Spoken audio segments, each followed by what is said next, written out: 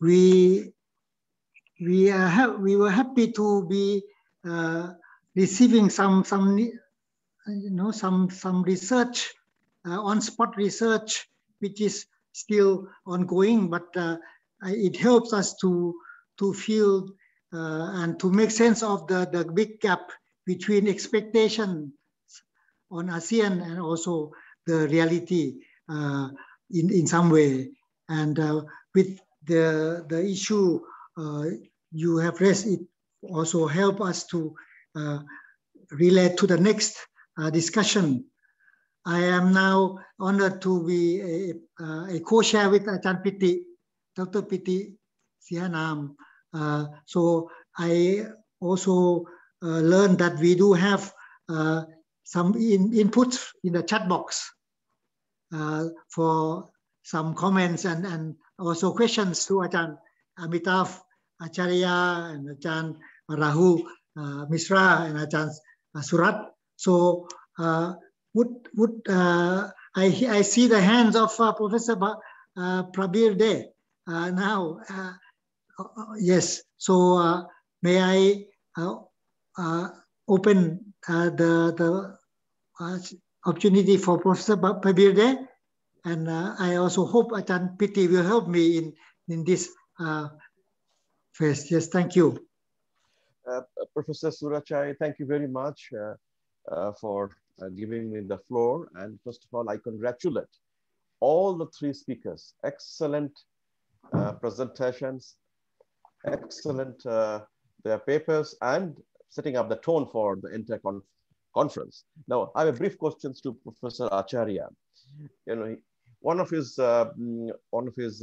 suggestions, or I read me put it this, one of his recommendations was that he said that ASEAN can be marginalized in Indo-Pacific if Indo-Pacific is not institutionalized. So if Professor Acharya can tell us, you know, you are a professor, but when you speak to policymakers, if you can give one or two more suggestions that you've been institutionalized. Asia-Pacific is an open region, and you are right. This has come from the great Peter Drisden, who kept it an open region. So in this case, if you'd like us to institutionalize Indo-Pacific, given ASEAN interest, what you would like us to do? You know, if you guide us, sir. This is my questions to you. Thank you very much. Thank you. Thank you, Professor Prabir De. May I also, keeping this important question in mind, may I now see if we can have one or two more related questions? Actually, Ajahn Surichai, currently so far we have 3 questions from the chat box, and I think these 3 questions are also related to the problem that the questions that Dr. Prabir De just mentioned to us. So let I wrap up these questions and ask Professor Amitav in one round. The first question is to Professor Amitav Acharya. Since we still do not have a clear definitions of Indo-Pacific, could you please give us your own versions of the definitions of these words? And I think this also related to the questions that Dr. Prabir De just asked us. And then the second question is, what is the nature and extent of ASEAN strategic dilemma in connections to the Indo-Pacific? What should ASEAN be concerned with? And the last question is from Professor Niranjan Barak. How robust is India Act East policy under Prime Minister Modi? Any gap between promise and performance? How good has been India COVID diplomacy with ASEAN countries, as especially in the interest of Indian PRs and visitors? Thank you, Ajahn Piti, for helping to make it more challenging through the 3 questions. May I now turn to our keynote Ajahn Amitav, and if in any way other colleagues also would like to join, we can come back to. Please, Ajahn Amitav Acharya.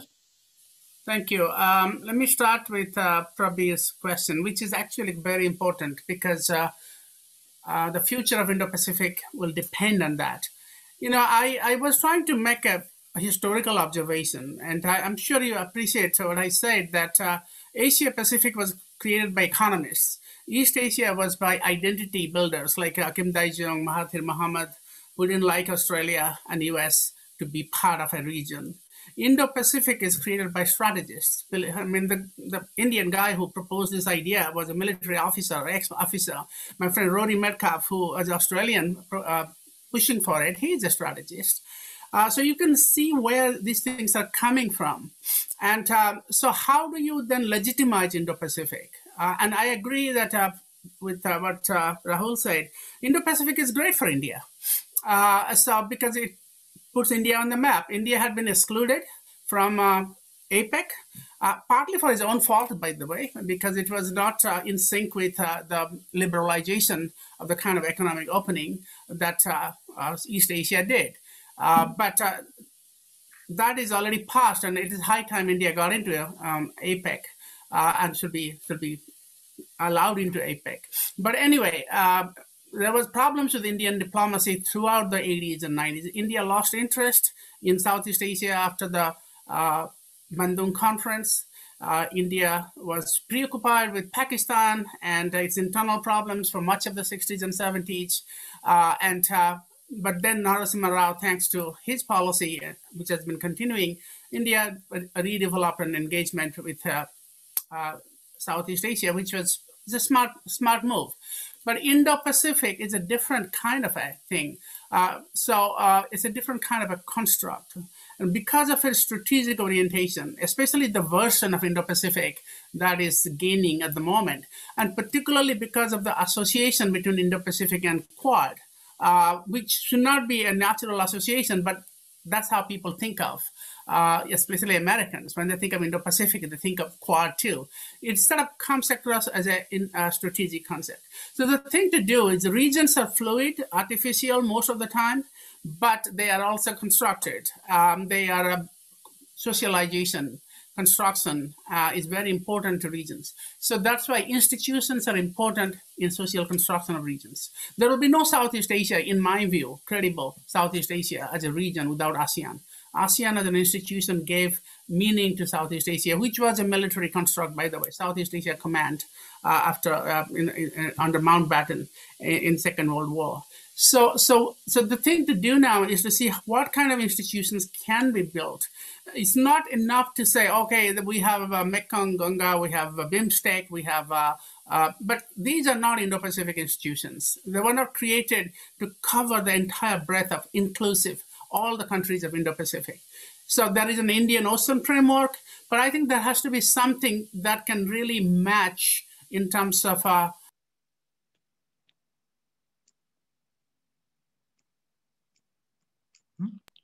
Professor Amitav, could you please turn on your microphone? Your microphone just mute. Okay. No, what I'm saying is that I hope you heard something what I said. That India and the country, regions are artificial, but they can be constructed.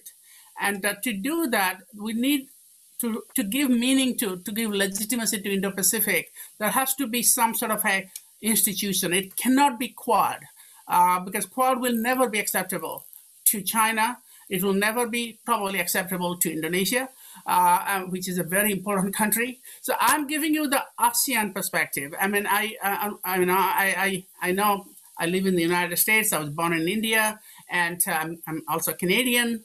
But I give you the ASEAN perspective. From ASEAN perspective, Indo-Pacific carries the risk of marginalizing it unless there is an institution like ARF, East Asian Summit, where ASEAN is also in the driver's seat.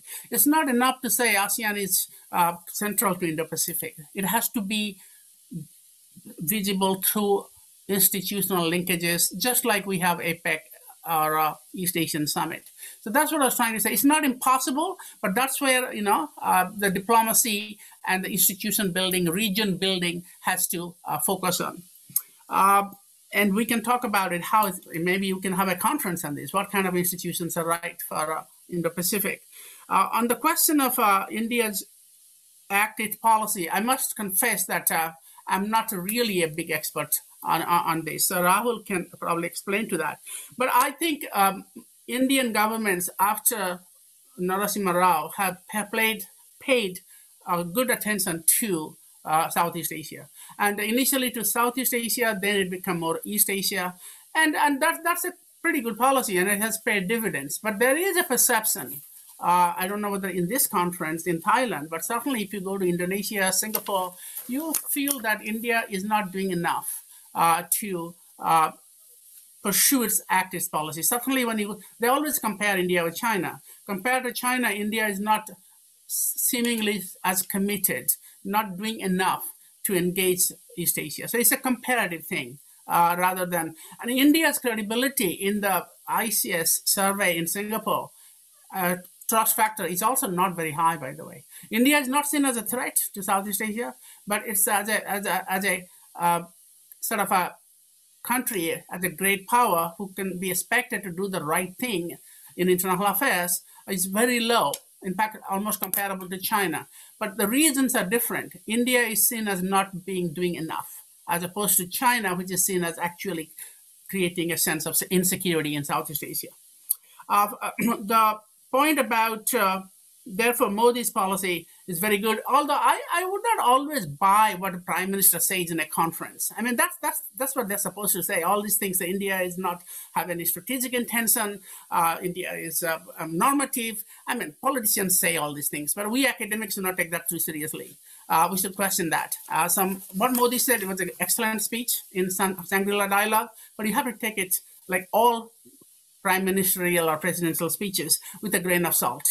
And I don't know whether there was any other question for me, but I just want to highlight one other point, that Indo-Pacific is an important concept. It's good for India, but it's not necessarily, it's good for Australia because it also gives Australia a very important place in, but I'm not so sure it's all that good for Southeast Asia, unless it's sort of it is built through, legitimized through institution building.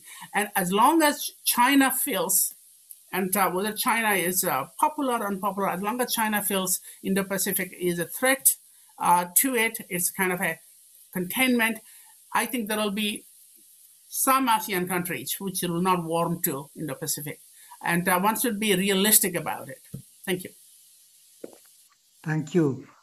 Thank you for your very, thank you very much for your very perceptive and very grounded answer.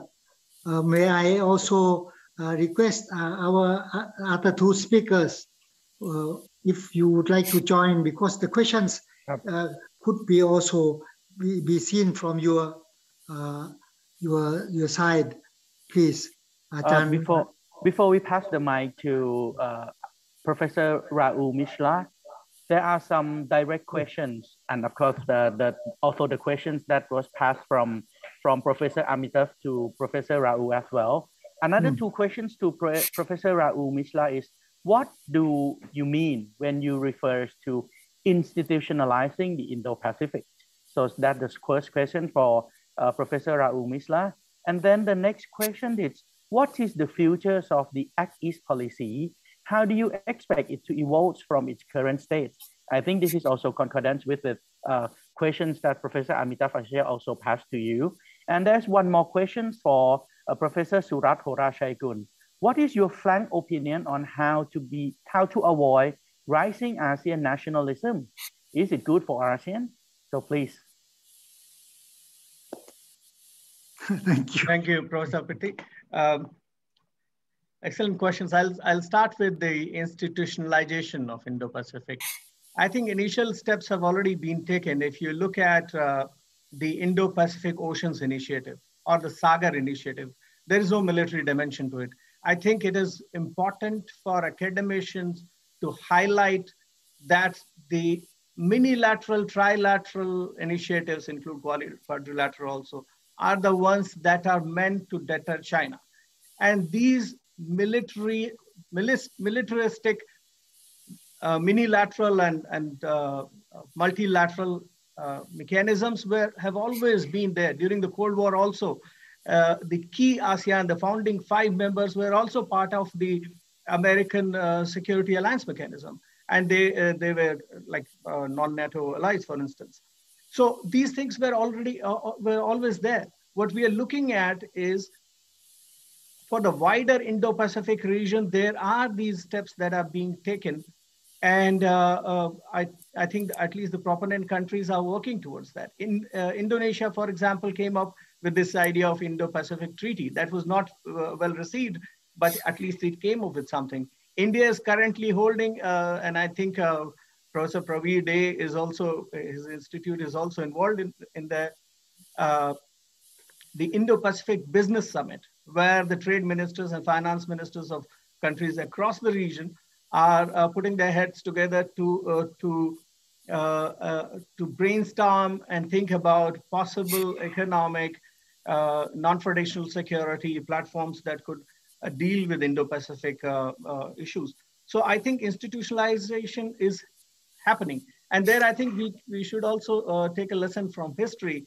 For example, the Asia-Pacific, the construct of Asia-Pacific,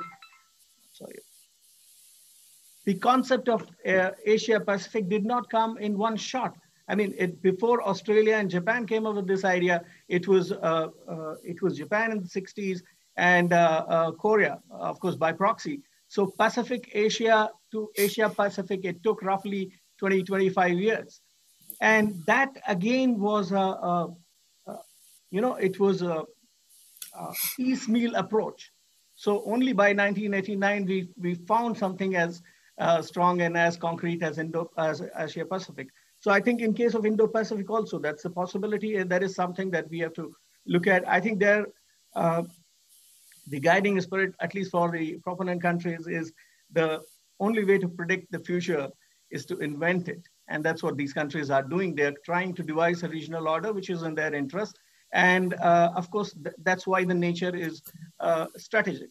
Coming to the China threat, I think China has always been a threat to ASEAN member countries. The very origin of ASEAN establishment was because of China.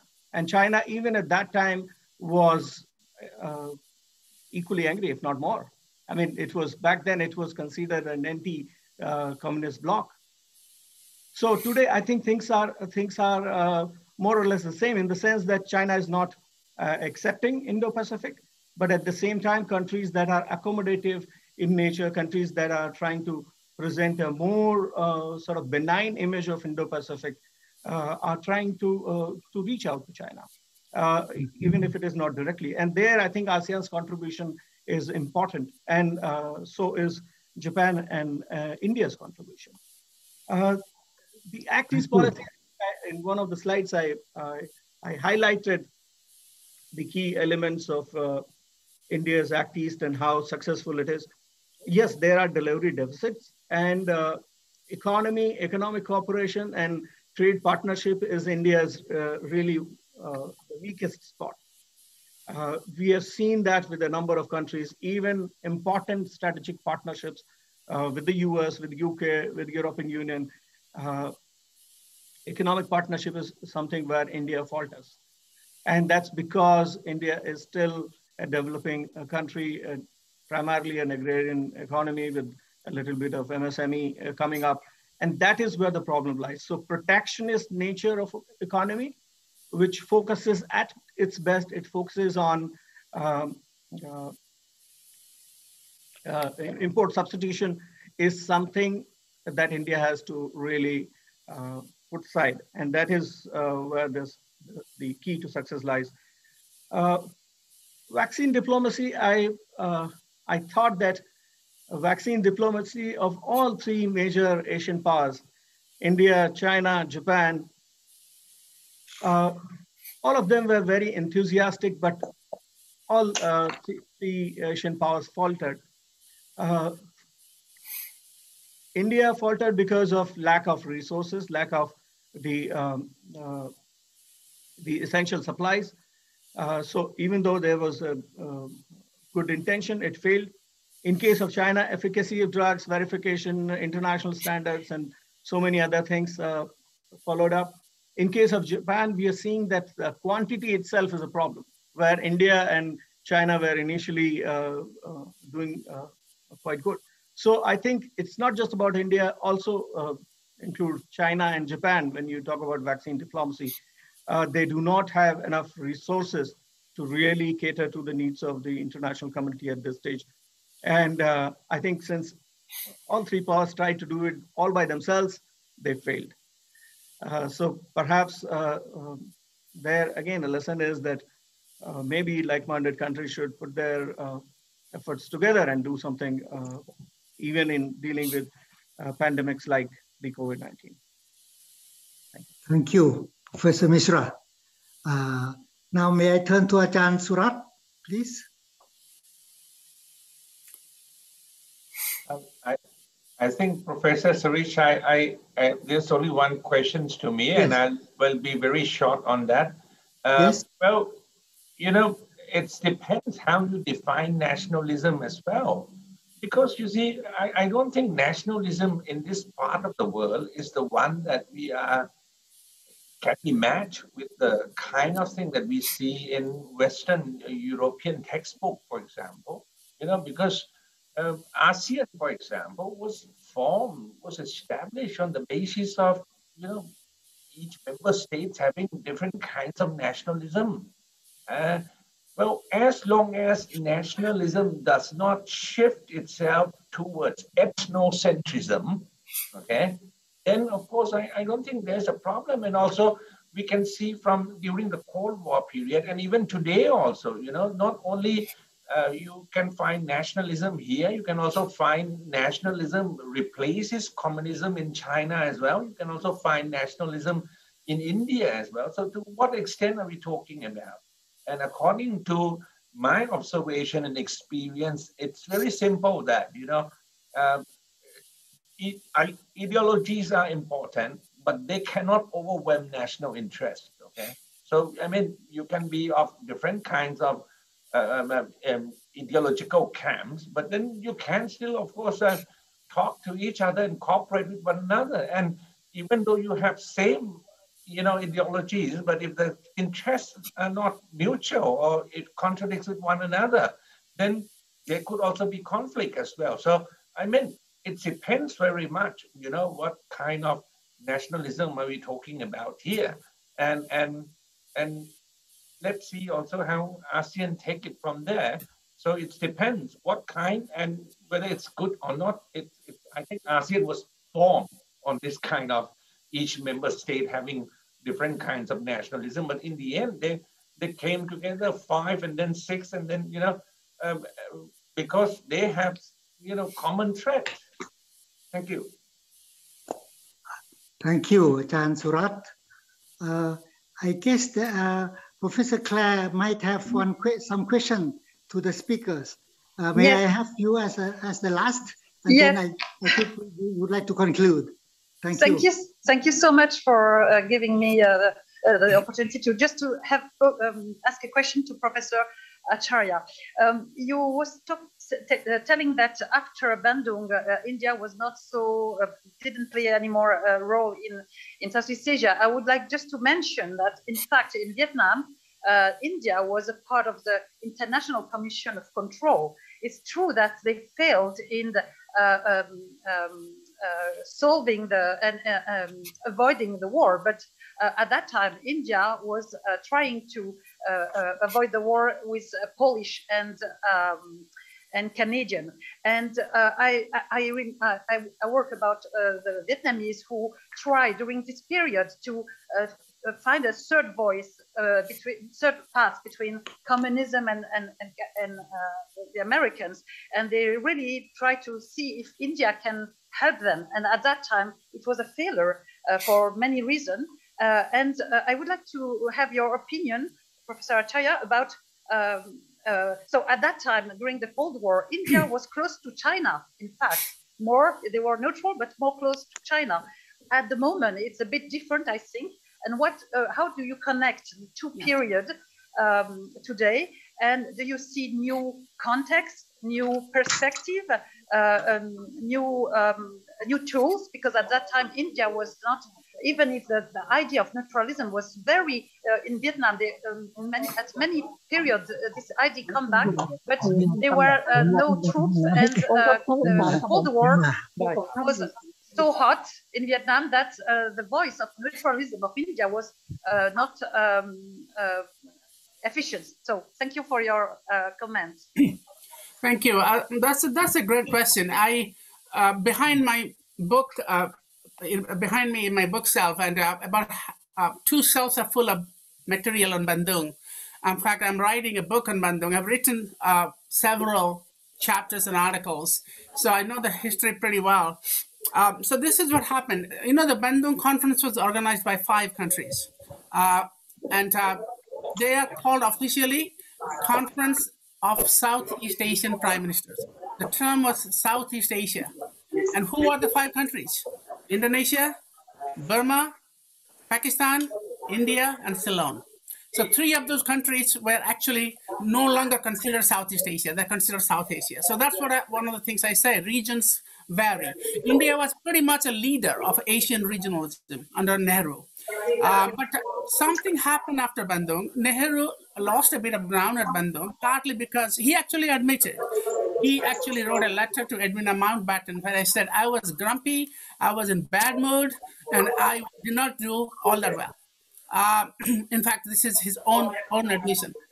So, but India got carried away. That war with China in '62, and that lost India attention and also some credibility. Because Southeast Asia lost a bit of respect for India after '62. Then India had domestic problems. Pakistan, war with Pakistan in '65. So it got kind of caught up in that own South Asian domestic context. But also, I think Nehru decided that, and this, especially Krishna Menon, who was his defense minister, decided that Southeast Asia is too small a playing field for India. India would do this in the global level. So the UN Commission, the Indo-China Commission, and all that was good. Mediating between even US and China, Krishna Menon tried to do that over Taiwan. That is also good. But Southeast Asia, India kind of left Southeast Asia. And there were all kinds of issues there. It was not also, when Southeast Asia opened up to the global economy, India did not.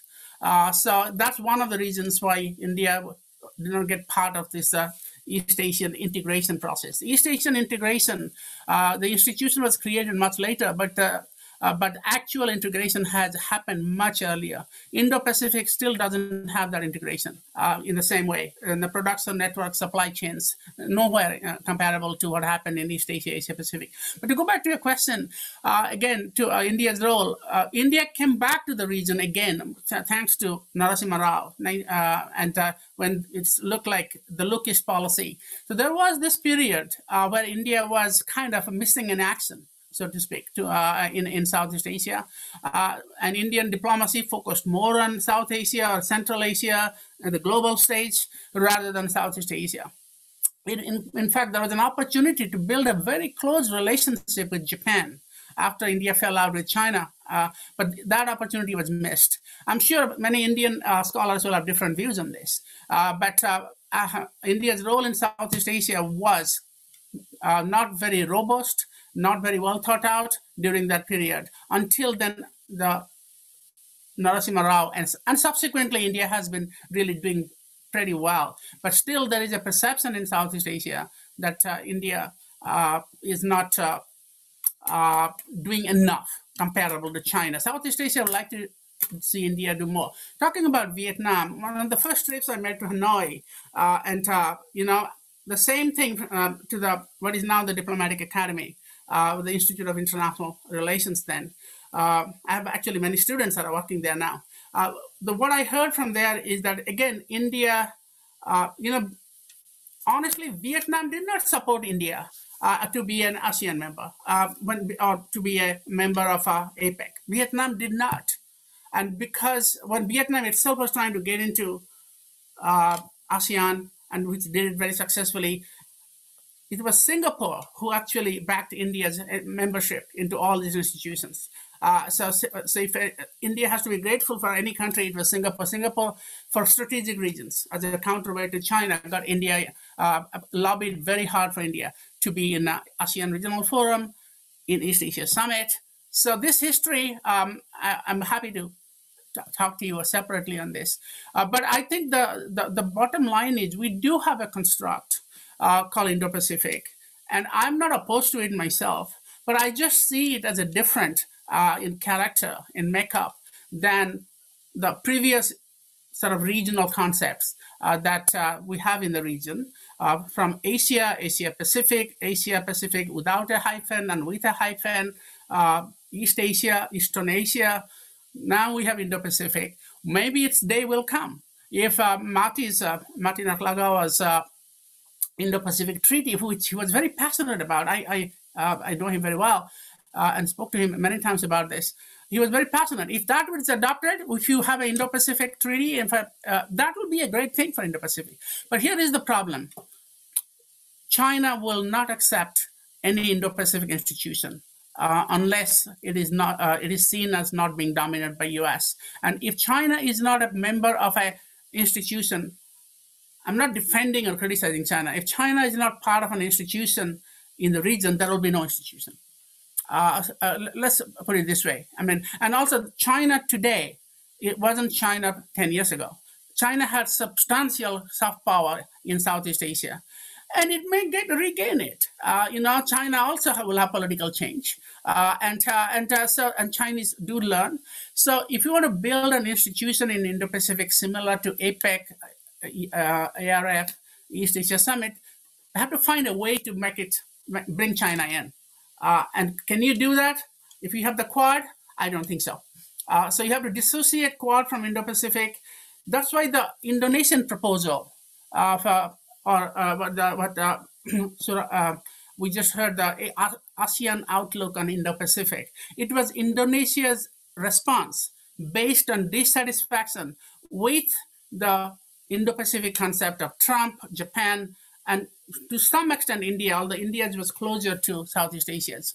But it was basically Indonesia's response to the American concept of Indo-Pacific, which you thought was too strategic, too exclusive of China. Therefore, ASEAN should come up with its own document. And that was an assertion of ASEAN's agency, which therefore puts ASEAN in the picture. But that doesn't mean Indonesia is going to accept an institution that's not, doesn't include China. It will not. If I know my Indonesian friends, they will not accept it. And if we don't have Indonesia in an institution, I don't know what that institution will mean. Thank you. Thank you very much, Professor. Thank you very much, Professor Amita, for your very insightful and very much in-depth answer to the key question. May I now ask the whole audience of our region. I am sure there are more than 500 participants in this who could also share with me the sense of privilege that we have had together in having listened to the three speakers. I just have, because of limits of time, I just have a few final observations to relate to. The first one is it is very timely that at this very challenging period in the context of issue between geopolitical competition and also between the uncertainties of the world order that demands the topic of Indo-Pacific to be focused and also to be put on the table together here. It is also important to relate this in the context of how ASEAN's sense of agency be a part of this very dynamic process of regional order and also global order, so to speak. So with this timely and also with this great insight from the speakers, we can say that the issue before us is still not only about speaking about Indo-Pacific as established constructs, but rather as a socially constructive process together. And with that challenge, similarly, ASEAN also are being questioned between expected role of ASEAN, but also how ASEAN can make sense of this very challenging time in a very very responsive and proactive mood.